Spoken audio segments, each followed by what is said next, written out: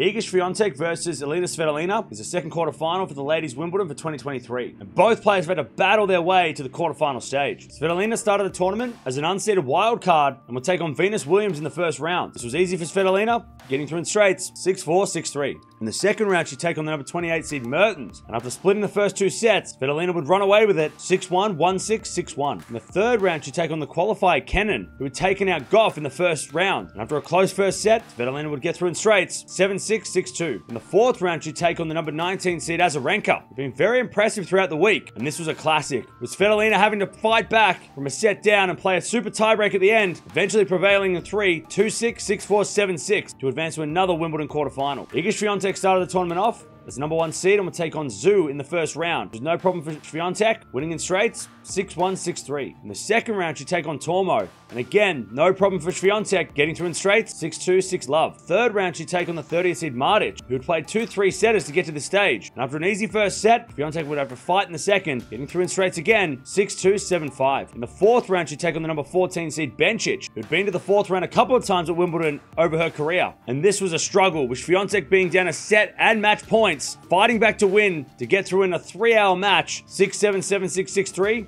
to advance to her first Wimbledon quarterfinal. These two have only played the one time before. That was in Rome 2 years ago. Swiatek getting the win that day in straight sets, but totally different surface. Rome is, of course, one of the slower clay courts, and we're playing on grass, which is a much quicker court. Could change the result here. Svitolina's going to win this one. She needs to use the crowd.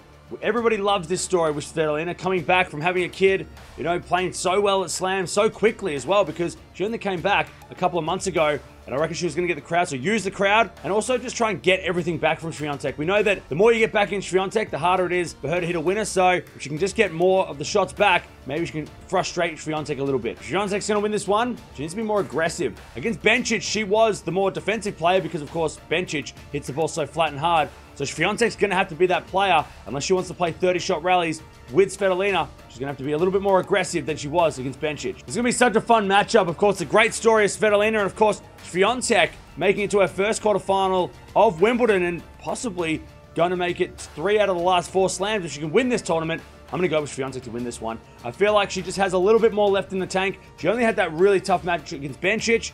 She doesn't have to play too many tough matches, and also the moment and the experience level at the moment is on with Swiatek. Of course, Svitolina is still coming back, but let me know in the comments below, who do you think is going to win this one?